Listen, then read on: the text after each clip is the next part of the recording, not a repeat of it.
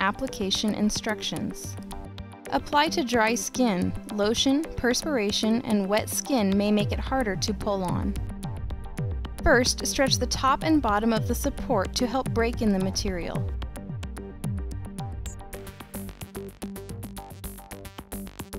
For tennis elbow, position the gel pad 2 inches from the lateral epicondyle head with the smaller end of the pad pointing toward your wrist.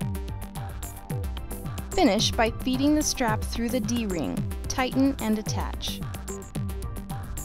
For golfer's elbow, position the gel pad 2 inches from the medial epicondyle head with the smaller end of the pad pointing toward your wrist.